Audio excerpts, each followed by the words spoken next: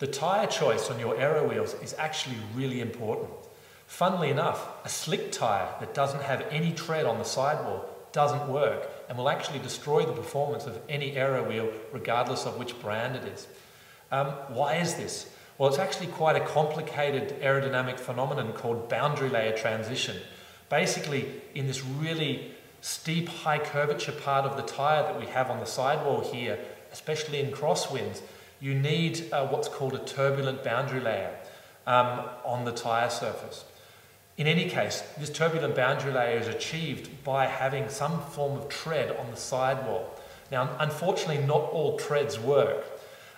So we've tested many tyres for many brands and magazines, and we've discovered that actually the Continental GP4000S actually has the best effect and offers the best aerodynamic performance for your Aero wheels. The great news is it's also a very good tyre with low rolling resistance and good puncture protection and good grip and handling, so it's a great all-round tyre. If you want to go tubeless, the best tubeless tyre that we've tested so far is actually the new Schwalbe Pro 1 tubeless tyre. That also has a form of sidewall tread, which also gives a pretty good boundary layer transition to get the best out of your Aero wheels.